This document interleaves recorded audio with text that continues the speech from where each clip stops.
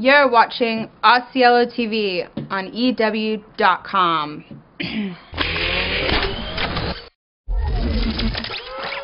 House is finally going there. Like what? Something about you? Something you could interpret as being about you? When the Fox hit returns with its 7th season this fall, House and Wilson will be involved in a serious relationship. The logical course of any adult relationship could one day lead to fornication. With other people. Wow, that's very strange. Wilson with his ex Sam, and House, of course, with Cuddy.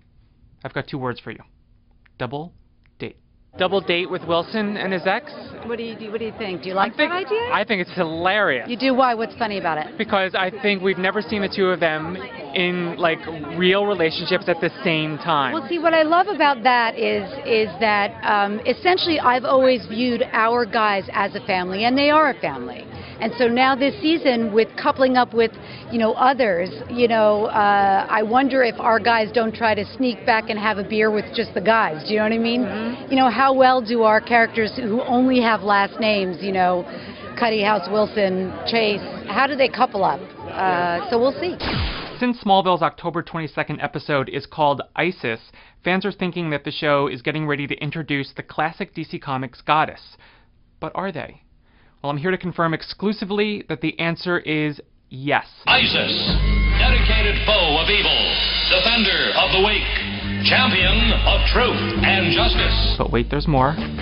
The actress playing the plum part is Smallville's very own Lois Lane, Erica Durant.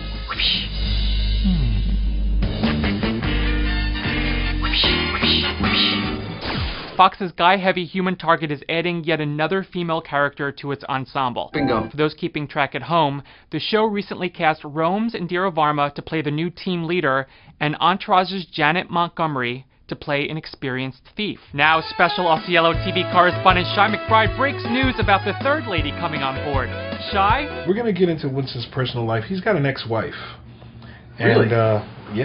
Yeah, I just found that out. Still alive? She's got an ex-wife, and she's still alive. Yeah, but he's got an ex-wife, and she causes him some personal agita. Has that been cashed yet? Not yet. Now I'm going to do something totally out of character. Toot my own horn. I just found out that I've been nominated for the prestigious World's Greatest On-Camera Interviewer of 2010 by my Aunt Joan. Now, naturally, I'm honored and humbled. But for a while there, I was also stumped because I had to submit one interview from the past year to the Blue Ribbon panel. Do you want to take that? No. Steven Spielberg can wait. Hold on. How could I choose one interview that would showcase all of my remarkable on-camera skills? Let's get the trousers next. How could one segment demonstrate not only my ability to listen and intuit, but my knack for bringing out the best in my interviewees? Take 3. Some Take 4. This is worse than on set. And then I remembered this one. What's the biggest change in your life since Glee became exploded?